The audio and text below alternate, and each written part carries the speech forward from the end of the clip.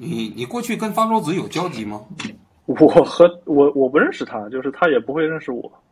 对他可能过去不认识你，就是我说你啊。OK， 那当然是认识他了。就是我很小的时候，我就看他在电视里参加节目嘛，好像当时是一个老爷爷，就是拿了一个公式，然后让他看，然后他就坚决不看。老爷爷就说我求你看一眼，然后但是他坚决就是说不看，你这个就是错的，不看，就是我觉得那个画面很搞笑。然后对他印象很深的，其实就是他撕这个韩寒嘛，有看到过，但是其实后来就没有很在意他。对，那是过去的时候，你对方舟子是一个什么样的印象啊？就是你在没有这次事件之前。其实对他没什么印象，就是觉得他好像和司马南差不多吧，就是都是打假的那种，就是给我的这种印象就是这样，因为小时候看他们经常在节目上打假怎么样。就没想到这最后打假打到我身上这样子。小时候看他们打假，然后长大被他们打，就是这种感觉。就是我是知道，就是肯定会有人质疑我，就是肯定会有人质疑我是一个团队，或者说质疑我这个有目的，或者是怎么样。然后，但是我没有想到他会来打这个假，因为本质上来说，我和他发的内容好像在以前差不多，就是他也是接受投稿，然后发这些东西，然后我也是接受投稿，然后有发这些东西，然后就是我没有想到，就是他会不理解这件事情，就是因为他明明他自己也在接受投稿，他也知道大家是怎么给他投稿，然后他怎么发出来，但是就是好像他现在完全理解不了这件事情。对，我不知道。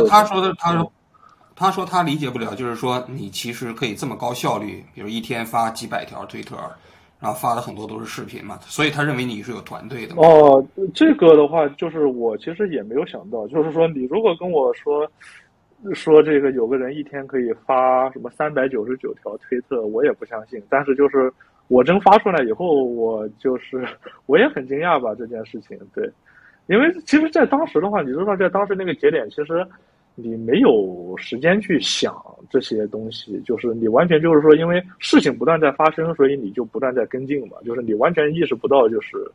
你发了多少条，或者说你很累或者怎么样，就是说你只是想尽快的把这个事情给记录下来这样子。对，但是他说就是说你每条视频你要下载要看，然后要核实，还要跟那些投稿的人沟通一下，有的时候，然后呢你再上传，这个过程实际上是需要时间的。这个时间你一天，比如说你要是发10条、20条，他认为可以理解；你发到几百条，他就认为这肯定不是一个人可以完成的工作。这个其实不是想象的那么难去理解，因为软件就是说直接可以从推特的私信里把这个视频给这个保存下来的。然后其实就是说，它这个过程没有想象中的那么复杂。就是说我这边另存为，然后把那个视频直接拉到这个发布的箱里，然后开始编辑就可以了。而且就是说，其实这个在编辑的过程里，你只需要写这个时间、地点和大概发生了什么事，你就可以了。你不需要再去做什么评价或者怎么样。所以说，其实这个过程不是一个非常非常复杂的一个过程，而且就是。我收到大量的投稿，它其实这些投稿它并不仅仅是，是这个就是新闻的这个事件，有很多的这种投稿是自己的想法、自己的感悟，就是他们觉得这个接下来我们应该怎么做，后来或者是他们的一些这个自己做的一些东西，就是说他希望我可以给他发出去，或者说是他们的这个对你的鼓励，就是他私信里的内容其实是很多的，他并不是说所有的私信都是那个各种各样的这种实时的那种各地的这种投稿，并不是这样。所以在这个筛选的过程当中，其实你也是很好判断这件事情的，因为你就是在这个乌鲁木齐中路，然后你就是在这么一个路口，那么就是说关于这条路上所有的视频，然后呢，其实你只要仔细的看一下，就是你就知道 OK 此时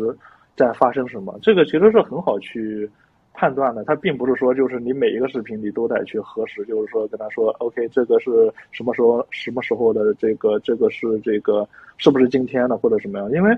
就是你可以有其他各种各样的视频去佐证这个视频，所以你不用去很刻意的去和这个投稿人去沟通。那么当然就是说，在这个过程当中，如果有一些现场的这个投稿人的话，我会先去跟他沟通，确认他的这个位置，同时就是说确认他就是在现场。那么就是说他这边持续的供稿，然后供稿的过程中，其实我就可以去跳过这个审查，因为我知道他就在现场。就是其实我觉得就是说在这一次的事件里，然后我比较不同的位置就是在于说有很多的这个投稿的人，其实他们就是在实时发出这个几分钟之前的消息，这可能就是说我和其他的这些同时在接收投稿的博主不一样的地方。对，就是你的就是那种就是时间是最及时的。有可能吧，但是我知道我肯定不是每一条都最及时，就是说有一些的话，就是他们是比我还及时的，但是其实可能就是说，就是他们的这个体量不够我那么大，或者说是就是说他们在描述的时候没有把这个事情描述得很清楚，所以说别人不愿意太相信，或者说是怎么样子，就是可能有各种各样的原因，以至于最后就是说我这个账号达到了一个比较大的一个关注度，这样子。对。那你觉得方舟子为什么会质疑你？我不知道，可能就是这种质疑精神吧，因为他好像质疑了很多人，就是也不仅仅是我，这是好像一直以来，然后他都会质疑所有人这样子。对。好像他也质疑过你吧，是吧？是。那你觉得就是说他对你的这个质疑啊，有没有这种比如说这种竞争关系的因素啊？因为就是就像你刚才说的，其实你们两个都在接受这个投稿嘛，投稿之后然后发这些视频嘛，然后你的粉丝数增长非常快，然后你的影响力好像似乎啊在这一轮的过程中间超过了他。那你觉得有没有这个因素？其实我说句实话，我10几万粉丝的时候，好像他的那些数据也没我好，对，所以就是我觉得粉丝数不是很重要的一个东西。你不觉得重要，但是他可能会觉得很重要啊。那可能吧，对。然后，但是我觉得还有一点吧，就是说，本来这件事情就不应该是由我来做，就是有些博主他们的影响力比我大得多，而且和我做相同的事情，就是说他们本来是应该在这件事情里承担这种责任的，负责把这种中国正在发生的事情传播出去。以他们的学识，他们也可以做更多有影响力的这个事情。但是据有些网友说，好像他在那天好像并没有怎么发言。对，所以并不是说这个我觉得并不是一个竞争的关系吧，就是他并没有竞争啊，就是在这件事情上他好像当时并没有说什么，或者说没有站出来去做这件事情。那说只能我来做嘛，对吧？我觉得好像是这个样子。对。你的意思就是说，实际上在整个这次就是国内的反对运动吧啊，就整个这次运动过程中，方舟子其实并没有做太多的这种传播真相的工作，你是这个意思吧？我是这样，就是说我看到有推友这样说，就是说他其实当天没有发几条内容。然后呢，就是说，我个人如果说是我个人对于他的看法的话，我觉得首先方舟子的老师，首先他的学识非常的这种，就是非常的高深，那么就是说他看待这些事情的问题，就是说肯定是会比这些普通人，特别像我这种普通人的话，肯定会更这种尖锐，或者说是更深刻一些。那么我也看到他有自己的这种 YouTube 频道去讨论一些事情。那么我觉得就是说，他其实在这里边的作用，他其实可以做得更大的，就是说他应该去讨论这个事情本身，那么而不是说讨论就是说，怎么突然出来一个账号这样子？我觉得不是什么很有必要去讨论的事情。但是好像他现在这个专注于研究我这样子。但是你现在的影响力确实是超过他了，在推特上。我是这样认为，就是说，其实这个账号本身来说，大家是来看新闻的，就是不是说过来听我去传道授业解惑的。就是说，如果说有一天我不发新闻呢，大家肯定也会觉得这个账号没有什么关注的意义。但是方舟子老师的粉丝，他们是去听方舟子老师的这个见解，或者说他的表达的，对，所以我觉得这是不同的两件事情。所以，论影响力的话，肯定还是方舟子老师比较大一点，对。你的意思就是说，他完全没有必要担心你的影响力超过他，是吧？我觉得没有必要吧，就是他是人尽皆知的呀，对吧？就是我只是这几天临时冒出来的一个人，对，我是这么觉得的，对。但我的观察啊，就是方舟子一直认为他可能是推特啊，简中推特这个影响力最大的一个人啊，不管是别人是不是这么认为啊，他自己是这么认为的。所以，就是你突然在之间在这个成长起来啊，这个粉丝量这么大，不管你认为你其实做的是新闻也好，还是说你播报的是具体内容也好啊，在他看来，有一个这样的号超过了他，这都是很难容忍的一件事情，知道吧？这个我不是很清楚，因为我其实对他不是很了解，对，所以他怎么想，我不是很了解嘛。我觉得是这样，就是说，如果说他没有拉黑，那据说他拉黑了十几万个推特账号，那如果说他没有拉黑这十几万个账号的话，那么可能就是说他现在还是这个粉丝最多的人，我想是这样。他把你拉黑了是吗？对，就是他当时发那个的以后，然后当时我在睡觉嘛，然后我醒了以后，其实我是不想去和他去争执这些东西，然后我简单看了一下吧，然后我觉得还是道歉比较好。我觉得就是说，我们应该把注意力放在这个正在发生的事情上，因为其实当时的话，事情还没有结束嘛，所以说我就是跟他说，我就直接跟他道歉了，然后我就跟他说，这个我承认你的这个合理的质疑，然后我向有些网友因为我而骂你，所以而向你道歉，因为他说很多的我的什么粉丝和水军像邪教一样在骂他，对吧？然后所以我跟他道歉，然后我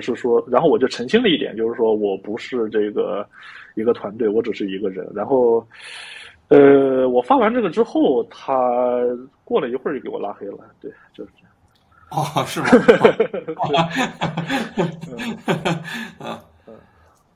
那你觉得他为什么要拉黑你？不知道，就我觉得其实挺莫名其妙的，就是你如果说是你质疑我的话 ，OK， 我都跟你道歉了，对吧？就是我作为一个晚辈，然后我姿态也很低，对吧？我向你都道歉了，但是就是你最起码就是我们可以这个在评论区或者说哪怕私信里我们说一下，这个误会其实很好解开的，但是他就直接给我拉黑了，对，我也不知道为什么，对。对，我觉得这个事情其实是可以沟通的，或者说是很多的网友之前也都是在跟他沟通这件事情，就是跟他说我不是一个团队或者怎么样，很多的网友都在跟他说，然后呢，就是凡是这样说的都被他隐藏和拉黑了，对，就是没办法，就没办法和他沟通，对，他有给你发过私信吗？没有。你有给他发过私信吗？没有，就我没办法给他发了，就是他已经把我拉黑了。他给你拉黑了之后，但是我看他还在不停的截你的图嘛，就是截你的发言嘛，然后他在评论嘛。那他拉黑了你之后，然后又截你的图，这也挺奇怪的啊。按道理来讲，他拉黑你，他都看不到你的这个截图，你的发的帖子了吗？应该是有其他的网友会给他供稿吧，就是说会跟他就是跟他一起研究我这样子，他看到以后就发出来，我觉得应该是这样。我觉得方舟子老师应该不会说再建个小号去关注我什么的，应该不至于这样，对。但这两天我看他一直在研究你啊，比如说研究你的这个推特，还一共发了多少条，是吧？就是每天发了多少条，说你这个4月份之前的推特都删了，这个显然是他要看你的推特嘛，这肯定不是别人投稿嘛。我22年的4月之前不在推特上，当时只是2020年的时候建了一个这样的账号，建了一个账号是因为我有一个朋友在推特上，然后我就建了账号上来看他的。然后此外的话，其实就是说我没有使用过推特这个平台，就是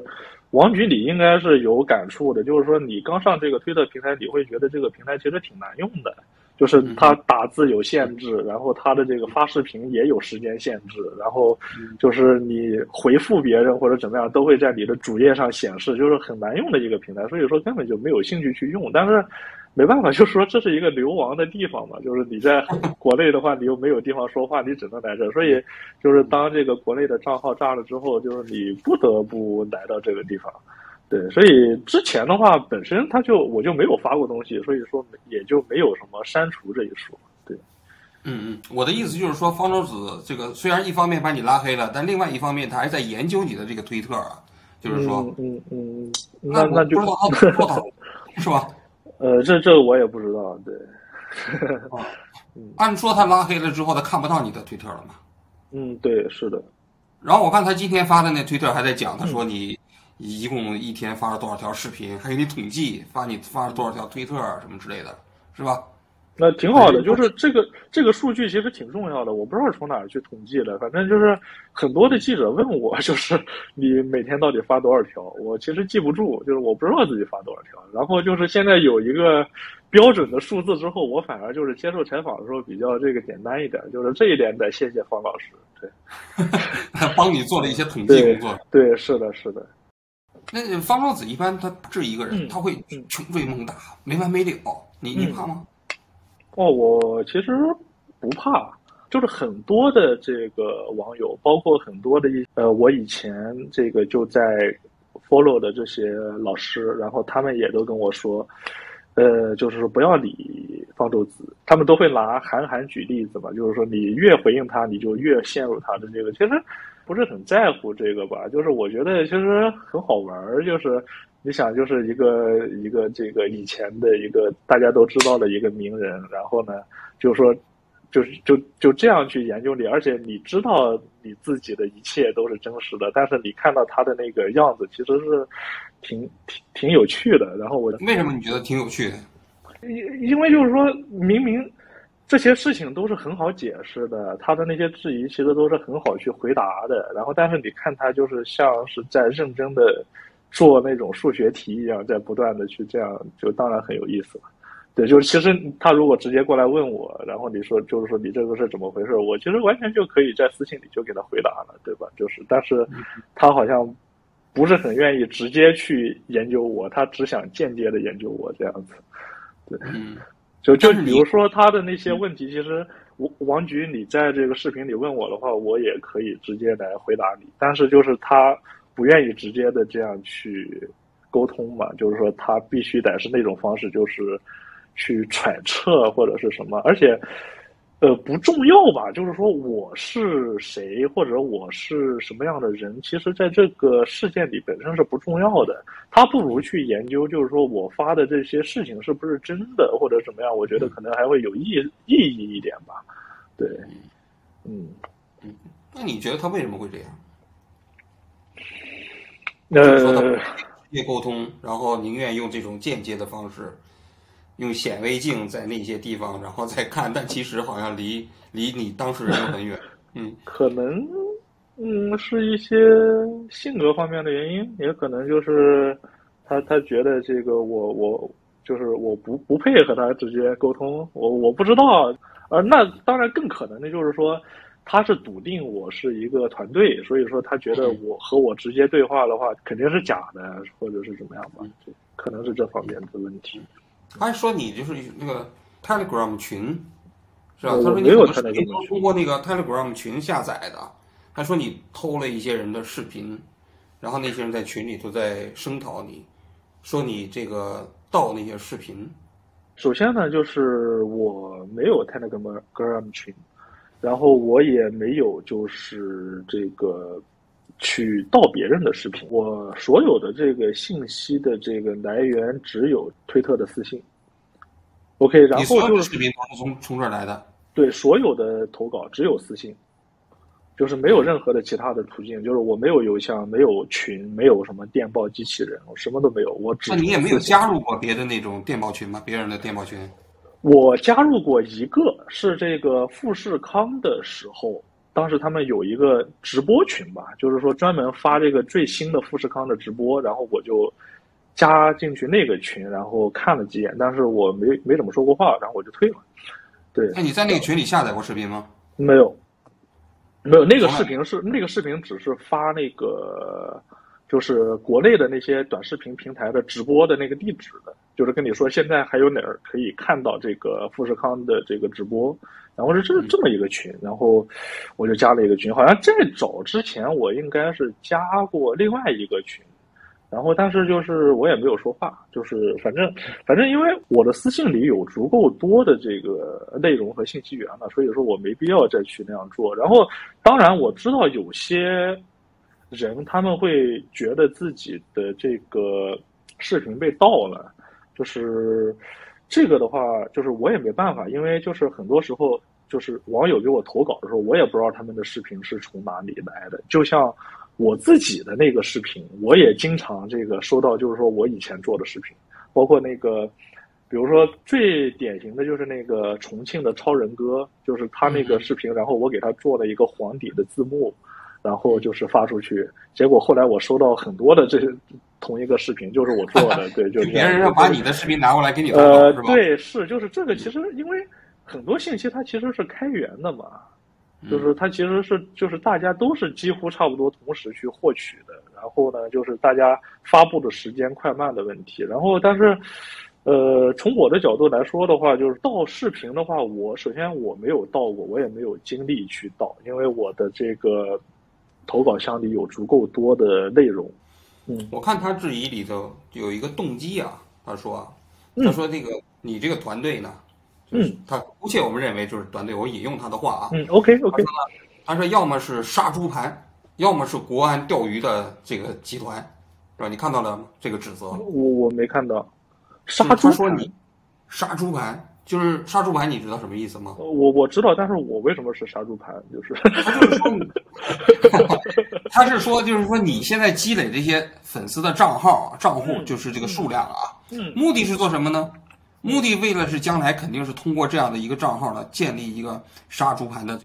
把人比如说导到一个群里面去，让这些人比如做什么投资啊，杀猪盘不就是这个吗？啊，明白了，是这个杀猪盘，懂了。对，就是他对你的这个揣测动机的揣测有2点嘛，第一就是认为你是国安的钓鱼网站，就国内的，共产党这边派过来的，意思就是说给你投稿的人最终可能都被共产党拿到了信息。然后呢，最终被共产党收拾。你建这么一个网站的目的不是为了传播忠孝，是为了替共产党收集情报啊。第二个呢，就是杀猪盘。杀猪盘就是说，你虽然没有共产党支持你，但是你建立这么一个账号，最后你可能是想用这个账号去搞诈骗啊，或者明白。其实这个就是很。我觉得这种问题不应该是方老师这种级别的人提出的质疑吧，就是有些过于幼稚和简单了一点，就是因为很明显就是说我造成的这个麻烦是比我的这个什么钓鱼的功能是要大得多的吧，就是这个样子。对，所以然后不然的话就是说你见过哪个什么钓鱼的这个账号能就是平台把自己调成这个全世界关心的重点的账号这样子，对吧？然后至于什么杀猪盘的话，我觉得可能不用那么麻烦吧。就是我如果想割韭菜的话，我众筹一个安保资金就行了，就是不需要再去弄什么杀猪盘之类的，是吧？你向方老师学一下就可以了，是吧？我可能他的事情我接下来如果有空的话，我会研究一下的。对，就是如何通过这个安保资金来保证自己的安全，是吧？就是其实很重要的，对吧？如果我这个是算作是一个平台哈，就是说你想不想通过这平台对方舟子说2句话？我和他没什么好说的。就是我觉得就是他就不想和我交流嘛，就是我也没什么和他好说的。就是我觉得就是说这个事情本身它就不是一个大家在讨论的事情，因为所有的反对他的人都被他拉黑了。所以就是说没有人能够跟他讨论，所以如果他是直接问你，你觉得你会认真回答吗？那些问题他是质疑。如果说是在最开始我都已经跟他道歉了，然后他跟我说 OK， 既然你道歉了，我们来好好说这个事情，那我问你就是说这些问题的话，那我当然就是开诚布公的就是告诉他。但是现在的话，我觉得就是我说他也不会相信，我费这个嘴皮干嘛呢？就是说我告诉他，他也只会从我的这种话语的漏洞中去继续去挖掘对他有利的点，就是在这种过程中，我觉得就没有意思。就是你到最后的话，就像是让子弹飞你一样，就是说你把你的肚子剖开了，然后他会跟你说你这个剖的不够深，他看不见，对吧？就没有意思，就是对，就是不是一个正常的讨论，就是而且就是说这种讨论很浪费大家公众的一个时间，也影响公众的一个观感。对，所以说就是这样。在